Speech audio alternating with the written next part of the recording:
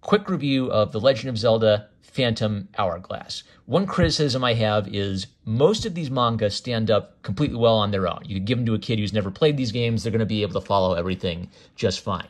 Phantom Hourglass is a sequel to the Wind Waker.